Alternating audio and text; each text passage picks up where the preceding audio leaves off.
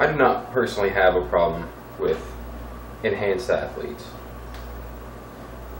If you want to use performance enhancing drugs, then you should do that. I don't necessarily think they should be illegal. I don't think they're as dangerous as they've been made out to be.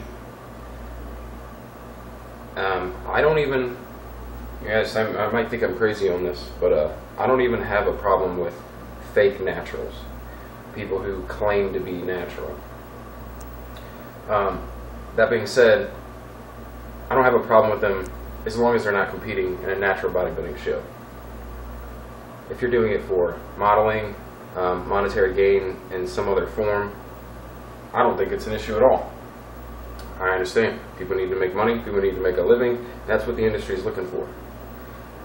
But seriously, stay the fuck out of our natural arena. Stay the fuck out of these natural shows.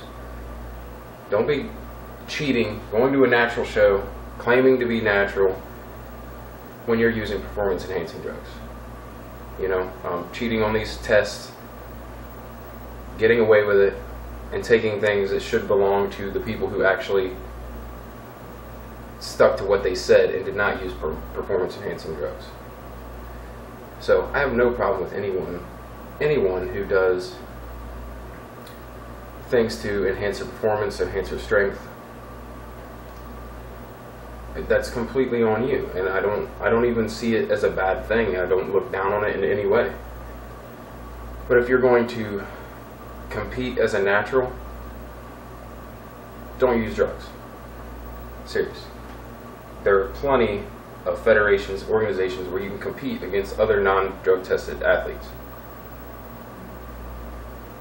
Seriously, if you compete in a natural bodybuilding show and you're not natural, you're a little fucking bitch.